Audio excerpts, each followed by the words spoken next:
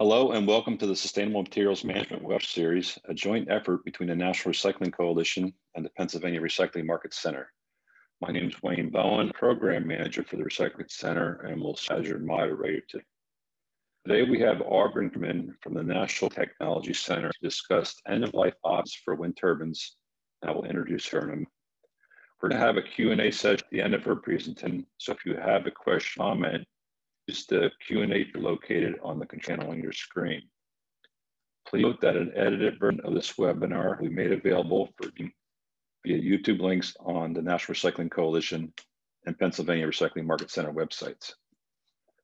Also, please note that the Pennsylvania Recycling Market Center, its affiliates and funders, and the National Recycling Coalition assume no liability resulting from the use of any information provided during the webinar. The webinar is only provided as an informational tool and no discrimination is intended and no endorsement by these organizations is implied. And now I'm going to introduce Aubryn. She's an engineering analyst at the National Wind Technology Center, which is part of the National Renewable Energy Laboratory. She specializes in techno-economic analysis of wind energy systems and also of their life cycle from design and installation decommissioning. She holds a PhD in mechanical aeronautical engineering from the University of California, Davis, where her research focused on active control of wind turbine blades. And I'm going to turn it over to you, Aubryn. Okay, thank you very much for that introduction. So as Wayne just mentioned, I'll be talking about end-of-life options for wind turbine blades. Let's go ahead and get started. I'll give a little introduction, talk about what we're doing at NREL. And then talk about wind energy and how it's been growing and how that leads to some challenges for dealing with blade materials. So I'll do a little review on some of those blade materials, on how much we're expecting to see in the next few decades, and what some of the opportunities might be for recycling or other end-of-life opportunities for those materials, and finally wrap up with some time for Q&A. So the National Renewable Energy Laboratory, or NREL, as it says in the name, we focus on renewable energy. We've got nearly 3,000 employees, and we're always interested in partnering with other groups, industry, academic, government partners, to really promote the use of renewable energy in our electricity supply. And like any good organization, we have a vision and a strategy for the next several years to guide our work. The first element, integrated energy pathways, is really our core capabilities in terms of looking at the various renewable energy technologies like solar, wind, hydro, biomass, you name it, and how these can be integrated into our electricity system, including thinking about challenges like distributed generation sources and the electricity grid, and transportation systems, which brings us to our next pillar, which is electrons to molecules. And then finally, the third is what I'm going to be talking about today, is a circular economy for energy materials. So circular economy is probably a concept you're familiar with. Instead of the sort of traditional concept of producing an item, using it, and then throwing it away, we want to move to more recovery of materials, recycling of materials, and really thinking about that from a holistic perspective, starting from the design and manufacturing processes all the way through the lifetime of a product, or in this case, an energy system. And just to highlight a few of the aspects that NREL is focusing on in terms of circular economy for energy materials. We're looking at circularity for polymers and composites, and that's particularly relevant to wind energy systems, as well as advanced energy materials and technologies and future materials for energy systems. And we're trying to really think about the entire life cycle from the analysis and modeling, processing the raw materials, manufacturing the energy systems, designing those new systems, and how they perform over their lifetime. So just to focus a little bit on wind energy and what NREL does in this space, we're really looking at enabling a low-cost wind energy supply, supporting the grid, looking at multiple scales of technology, and working to reduce the cost of energy. And I really want to highlight this last bullet point here, interested in enabling sustainable manufacturing, both through new materials, new manufacturing processes, and just generally considering the design of wind turbines and how that interacts with their sustainability.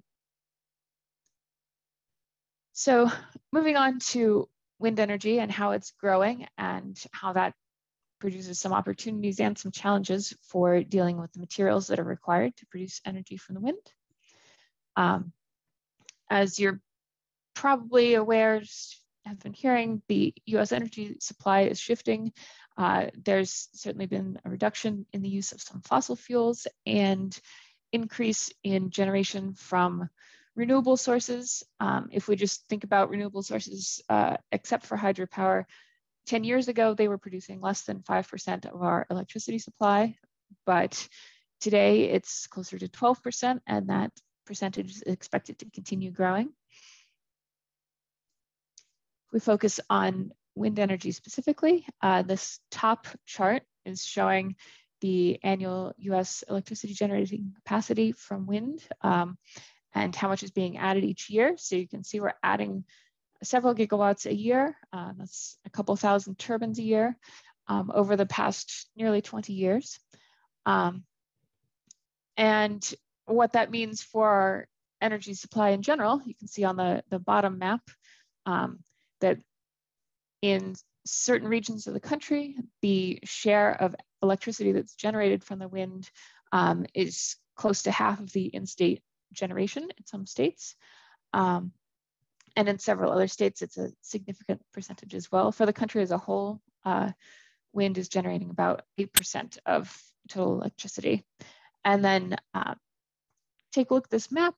We're going to come back to talk about the materials used for wind energy, and you'll see that some of these states will be reappearing in our later discussion. And then I think the next point to make about these wind turbines is not only are there more being installed every year, but also that they're getting bigger. And so they're more powerful. Each turbine can generate more electricity, but also the diameter of the rotor is growing larger. And if you are paying close attention to the numbers here, you'll see that the rotors are getting larger at a slightly faster rate than the rated capacity is growing. And that enables these wind turbines to generate electricity for more hours of the year and in a variety of different sites. But that can also contribute to this question of the amount of material that's used, and really that's increasing the amount of material that's needed to produce a wind turbine. Okay, so to break it down, what materials are used in a wind turbine and what are our real concerns when it comes to end of life?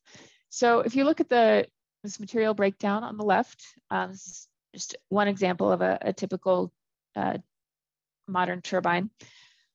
The main materials in the turbine are steel and iron, which make up the tower, is sort of the main component. Parts of the generator and cell are these metals that we understand pretty well how to recycle, and there's already a good system in place for recycling these metals. You can see on the right that over 90% of all these metal components are typically recycled. And there are some other, aluminum and copper used as well. But the next largest category of the material breakdown are glass and carbon composites. And these are primarily what's used in the blades. And as is highlighted here, they are really the material that make up the largest fraction of turbine materials that are not recycled. They're challenging to recycle, and today the most common destination for these materials is the landfill. So if we look at the blades in a little more detail, as I mentioned, they're predominantly composite material. So for blades, that's most often fiberglass, but in some cases carbon fiber. If you look on this diagram, you can see the spar cap that runs down the length of the blade. I think it's shown in this black or dark gray color. That element is really the strongest member of the blade, and that is where you see carbon fiber composites in some models. But the exterior portion of the blade is typically fiberglass. Fiberglass or carbon fiber is a great choice for these blades because they're very strong, they're lightweight, they're durable, they can stand up to decades out in all sorts of weather. The trouble with these materials is that because of all these characteristics that are desirable while they're operating, they are very difficult to break down at the end of their service life. So they're made up of glass or carbon fibers, and these are bonded to a resin that's typically a thermoset like epoxy. They can also be some other polymers used in these resins. The other materials in the blade, there's a core that's typically made of either balsa wood or polymer foam. There are coatings, paints, waterproofing and corrosion coating. There are other components like adhesives and bolts used to fasten onto the hub, lightning protection as well. So all of these components and materials are mixed together in the blade when it comes off the turbine. And so they need to be separated and then hopefully recycled or otherwise dealt with at the end of life.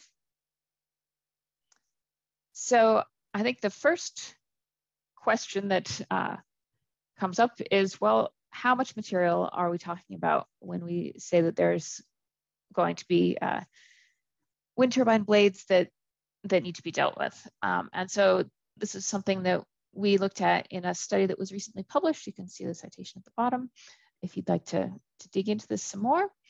And so the way we carried out this study was to look at a great resource, the US Wind Turbine Database, which gives us the number and size of all turbines that are currently operating in the US. And then to look at the future, we used a projection of future wind energy capacity that comes from NREL. We each year publish standard scenarios. And so we were looking at the mid case, which you can see at the bottom left. There's this gray dotted line in the center of several sort of yellow-orange alternate scenarios. So the mid case projects out to 2050 how much wind energy generation we could be using in the United States. So I'll point out here the third bullet, we're assuming a constant 20-year lifetime for all wind turbines that were installed after the year 2000. So there are still some wind turbines operating from more than 20 years ago. And as wind turbines are a newer technology, there's certainly still, manufacturers are still determining how long their products are going to last in the field. They're starting to increase their estimates to 30 and even 40 years as a possible lifetime for these products. But to keep the analysis simple, we're looking at 20 years. And then finally, attaching sort of a mass of material to each blade. We used a paper published out of Cambridge University. There's a chart shown on the lower right, and that links the amount of blade material to the rated capacity of the turbine, which is what we have from this projection on the left.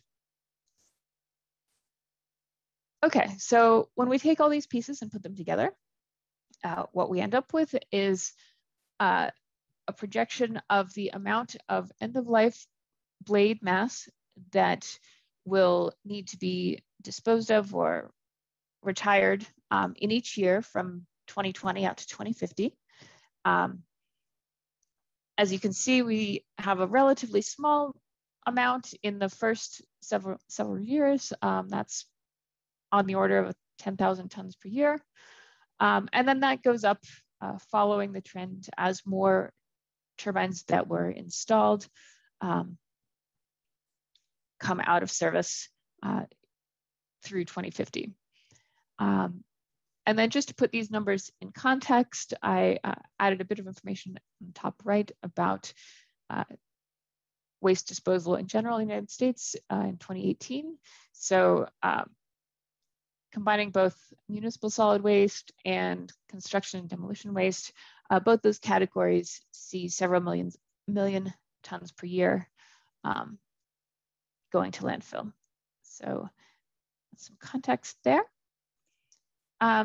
Okay, so returning to wind turbine blades and what massive material is going to be coming from them in the next 20 to 30 years. If we look out to 2050, that total amount is a little over 2 million tons. That's also in pretty good agreement with an earlier estimate from the Electric Power Research Institute. But that's not the only source of waste, the end of life. It's also important to think about other points in the wind turbine life cycle when composite waste can be generated.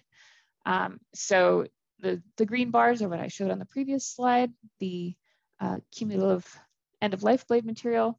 There's also in yellow material from replacement of blades, which can happen if there's a defect or damage, for example, due to a lightning strike, and they need to be replaced earlier than that assumed 20-year lifetime. And then finally, in blue at the bottom, we have the material that comes out of the manufacturing process. And I wanted to highlight here that this is sort of the one wedge of material that we have the opportunity to really change in the near term. So blades that are already out there, already operating, that material will need to be dealt with, but manufacturing waste can certainly be reduced with innovative processes or the use of new materials. So this total cumulative amount is a little over 3 million tons by 2050. But the cumulative numbers that I've been discussing are strongly affected by our assumption on wind turbine lifetime. So if we assume that turbines are actually being removed earlier than 20 years of service, then we see that increases the cumulative amount of waste. Just looking 10 years in the future, that increases the amount of waste by 96%. Conversely, if wind turbines operate for longer than 20 years, if they go up to 30 years of life, then that could reduce the expected waste in 2030 by 98%. So this is a particularly sensitive input to our analysis. And I would say the likely total in the future is probably going to be somewhere between these points, that some turbines are going to be removed sooner, some will be operating for much longer. And so we hope that 20-year estimate is a reasonable point to start. Okay, finally, I wanted to address the point of landfill capacity. So right now, the most common option for wind turbine blades is to go to landfill. And they're large objects. They take up a lot of space in whatever landfill they go to. How does the volume of retired blades compare to the amount of landfill capacity in the United States? So we used an EPA estimate of landfill capacity, current capacity, and annual waste intake. It's projected that forward to 2050 to get a volume of landfill capacity in 2050. And then the blade material that's expected to be retired by 2050 is about 1% of that landfill capacity. Or if you take the blades, which are sort of large hollow objects essentially, and you can crush or grind that material down to smaller shreds, then that gets you to about 0.02% of landfill capacity by mass. But an important point to note, and here I'm going to see if you remember the map we showed earlier. There are some regions, particularly in the northern Great Plains, where landfill capacities are relatively smaller, the amount of blades is relatively larger, and there could be some concerns on landfill capacity with blades reaching about 30% of the remaining capacity, assuming no additions to landfill capacity in that time. Okay, so now to move on to some methods for handling these blades once they've reached the end of life. I'll just kind of quickly show this waste management hierarchy. This may be a familiar concept where the most preferred methods are on top, prevention of waste. Going down to the bottom, the least preferred method is disposal in landfill or incineration without recovering any energy from the waste. So I'm going to go through this pyramid from the bottom, starting with disposal. So as I've mentioned, landfill is the most common destination for wind turbine blades at this point. It is an inert material, but can release methane during breakdown. And as I've mentioned, in some places there are constraints on the amount of landfill space where these large objects would be a concern. And there are some locations that prohibit landfill of wind turbine blades. In particular, that's a policy nationwide in Germany, but there are individual landfills that have prohibited disposal of wind turbine blades in the US. Another option is incineration. This is something that's done in Europe. In some places, it does reduce the waste volume. So if you're concerned about the space they're taking up, this is a possible solution, but there's also concern about the possibility for hazardous emissions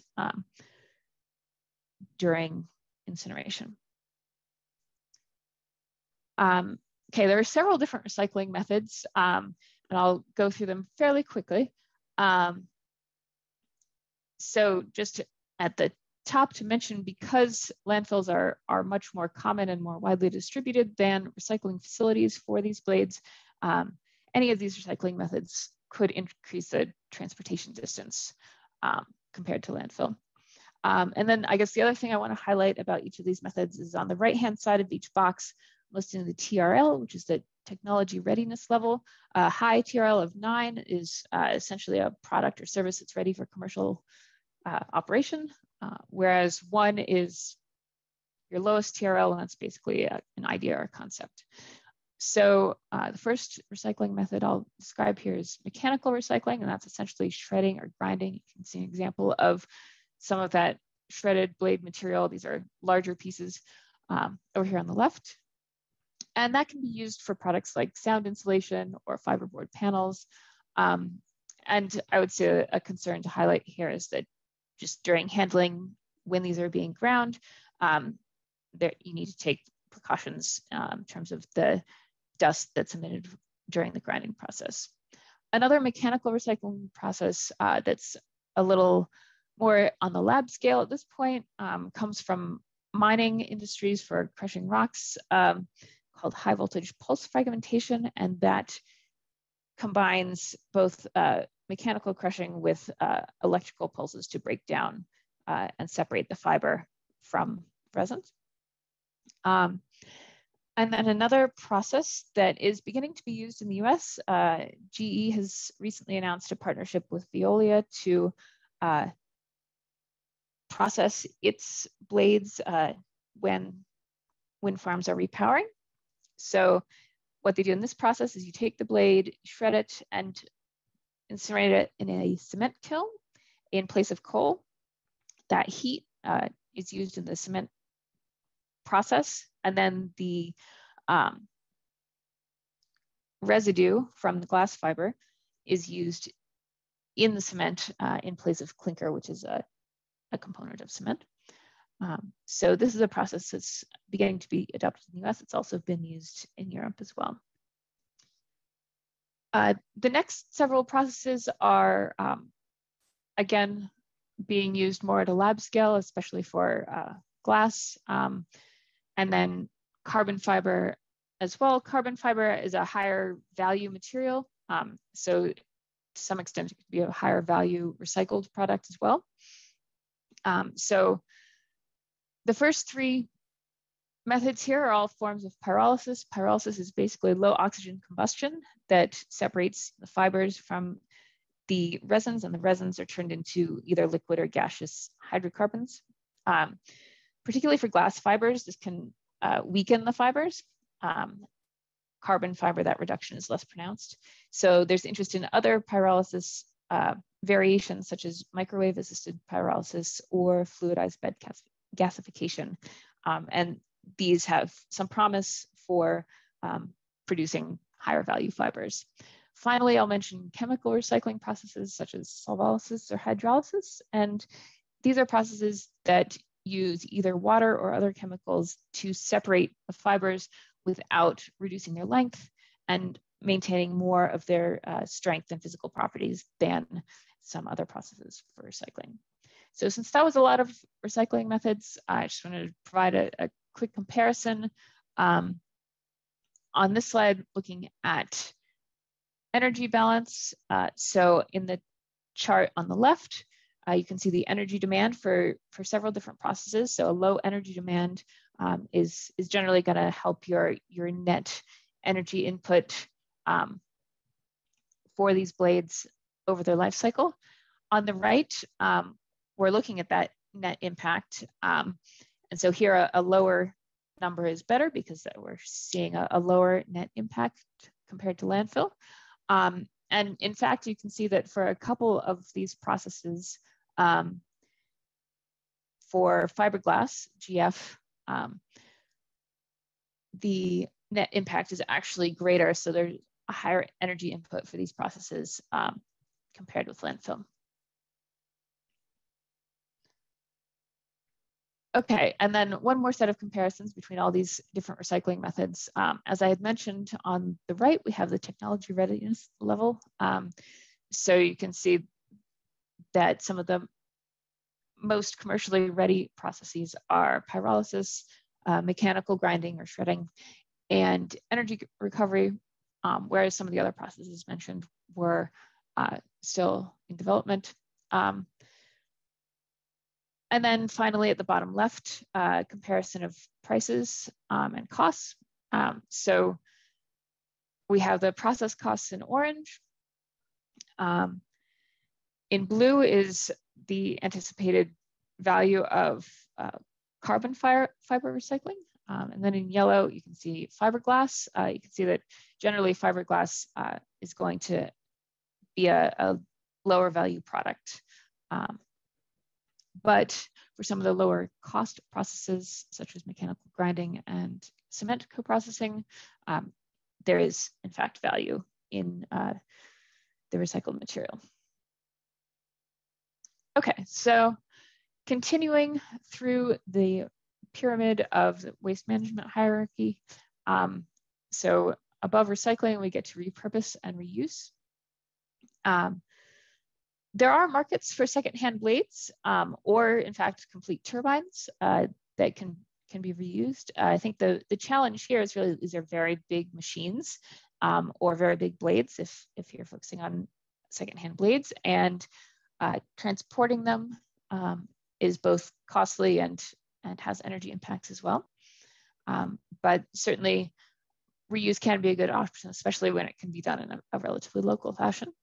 And then repurposing as well. So there's a whole range of suggestions for things that can be done with old blades, such as a playground. That's an example of a real playground in the Netherlands that uses recycled blades or repurposed blades. There are some concepts for bridges or roofing materials. I think the challenge here is really to match local needs to these concepts. And then finally, talking about how we can prevent generating waste. So I had touched on earlier the impact that increasing lifetime has on reducing the amount of waste. You can see on the bottom left, this is that same chart of net impacts for blades, and that there's a significant decrease for all types of blades just by increasing their lifetime. Either 5 years is second from the right, or 10 years is all the way to the right on that chart. And this can also be an economical decision. You defer the costs of tearing down blades and still are able to generate income from the power production. And finally, I want to talk about design for circularity as a way to prevent waste. So there's research going on now at NREL and other places looking at possible alternatives to the typical epoxy resins that could be more easily recycled and more easily separated from the carbon or glass fibers. Another idea is to use a modular design where if a blade has damage in one part, that portion of the blade could be removed and replaced rather than having to replace the full blade.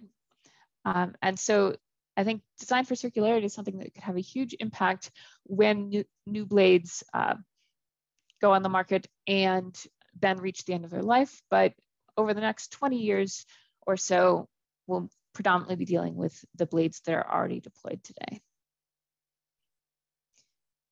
Okay, so to go on to some of the work that we're continuing to do and hope to do in the future. One project that I'm involved with right now is creating an agent-based model for a wind circular economy. And what an agent-based model enables us to do is to consider all of the different types of people or entities like a company that is involved in the life cycle of a blade, from manufacturing to use to recycling or landfilling. And then each of the colored ovals on this diagram represents these different types of agents, and they're all modeled as having their own motivations and behaviors. They can be influenced by social networks between different types of agents. And this really gives us a more detailed look that not only at how do costs of recycling influence decisions, but also how does the uptake of recycling by other peers influence these agents. And this is building on work that's mentioned at the bottom. This type of agent-based model has already been used for solar PV, and we are building on that to try to get some interesting insights into the future of recycling for wind blades as well. And finally, I wanted to mention the International Energy Agency Wind Task 45, which is something that's just getting started. This is something that is looking to collaborate with other academic and industry partners. And listed down at the bottom, Derek Berry at NREL is one of the coordinators for this task. And so he is someone to get in touch with if you think you can contribute to establishing best practices for managing end-of-life blades, establishing standards, providing guidance on upscaling recycling processes, and just developing the value chains for recycling blades. Okay, and then finally, to kind of summarize some of the points I've been talking about today, wind energy is really supplying a growing share of US electricity generation. And while that has a lot of benefits, it also results in the use of a lot of composite material that can be difficult to recycle or dispose of in a sustainable way. That amount could be over 2 million tons by 2050. And there have been development of several alternatives for recovering material and energy, but so far landfill has been sort of the default and most cost-effective option in many cases. So there's a need for more work to develop these alternatives and really make recycling and repurposing into the best options for wind turbine blades. And one way to do that is to incorporate new materials into future wind turbine blades that consider recyclability from the start. So thank you for your attention, and I'm happy to take questions. All right, thank you, Aubryn. That's a really interesting presentation. We're going to now field some questions. Again, if you have a question, please use the Q&A feature on your computer. And we have a few questions already. This question, I think this goes back to somewhere in the middle of the presentation. One of your slides showed some values. Do you know what currency that was shown in? I'm not sure what slide it was, but I'm assuming it's US dollars. Yeah, let's see. Somewhere in the 20s, so I know there was this. Okay, this one doesn't show any actual values, but it's in euros. Right. They're just indicative. So I believe that would be comparable in dollars. I don't believe I had any other currency. Okay, I think that was it. Okay, next question is, how are the blades and turbines currently transported at the end of life? Do you know to what extent and the size they are broken down to? Yeah, so I think that depends to some extent on the specific decisions at the wind plant. But yeah, it's typical to break them down into several pieces. I think something that will fit on a standard truck of 45 to 50 feet is going to enable that transportation to be cheaper. You don't need to have an oversized load permit and all the expense and logistics that goes into that. So that's going to vary a bit state by state as well, how complex or expensive that logistical piece is. But it's, as I mentioned, the blade material is quite durable, and it's difficult to break down well, the smaller you want to break it down, the more effort you have to put in. So I think as they're kept to those sort of maximum size that you can fit on a truck and achieve the logistics without too much expenses is where you hit that sweet spot. Okay. We did get a request for a copy of the presentation. So should they contact you by email, Aubryn? Yeah, that would work fine. Do you have share it that way? Do you have that on a slide, or can you just give us the email? I'm sorry, I don't think I included that. Okay. But yeah, I can put that in the chat. Okay, thanks. Are financial assurance instruments in place for recycling turbines? So the only financial agreement that I'm aware of is, as I mentioned, GE and Veolia have a partnership that involves GE paying for the transport and recycling of blades in projects that are repowering with GE turbines. And that's the cement co-processing. For the more readily recyclable portions of the blade / turbine, i.e. steel and concrete, do we know if these portions are regularly being recycled? Yes, I believe they are. I had shown, here we go. So the chart on the right, this is from a life cycle analysis of this particular turbine. And so these percentage of sort of disposal end-of-life treatments correspond. I think this was a European case study because Vestas is in Denmark, but these are fairly typical numbers there. And I think that carries over to the US as well in terms of metal recycling rates. Yeah, I would think if it's a standalone steel piece of equipment, I think that would be readily recycled. Most demolition contractors would count that as something that they could recycle and get some return on that. Yeah, and that's certainly a part of the decommissioning process is trying to recover some value from those components like the tower that are predominantly steel, and you can get some income from that. Okay, slide 24 states the blades are inert. or non-hazardous?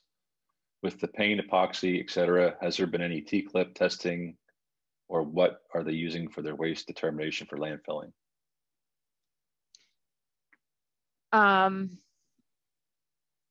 Yeah, I'm not sure I can go into any detail on how they've been tested.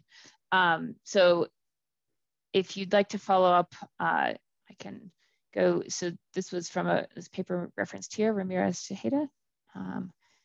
And I do have the references listed here as well. And feel free to email me for that reference on the disposal of blades and characterization of that material.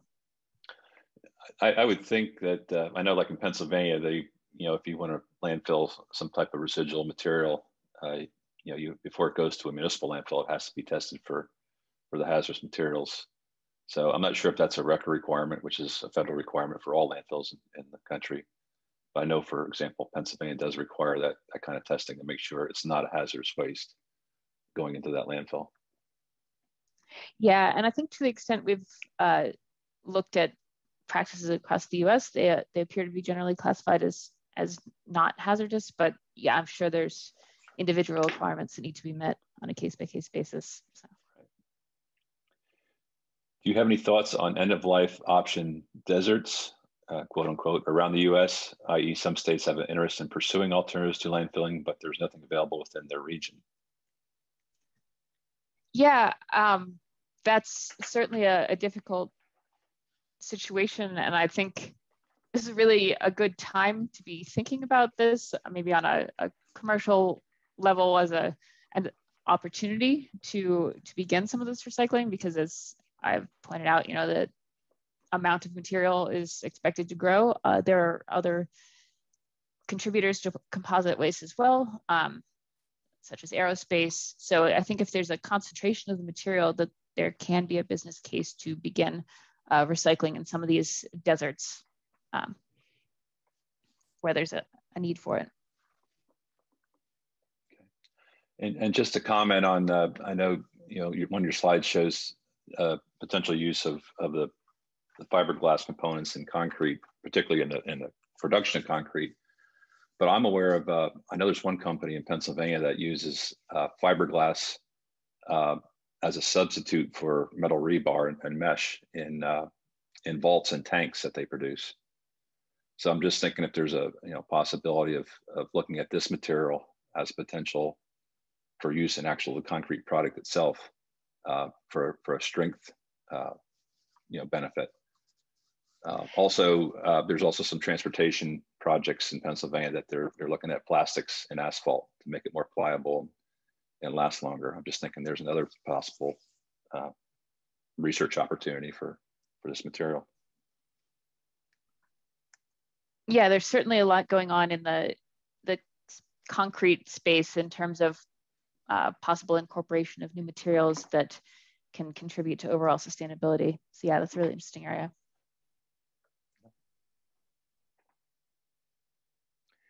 Do any U.S. states have requirements for wind farm operators to prepare decommissioning plans and pay for the end-of-life management?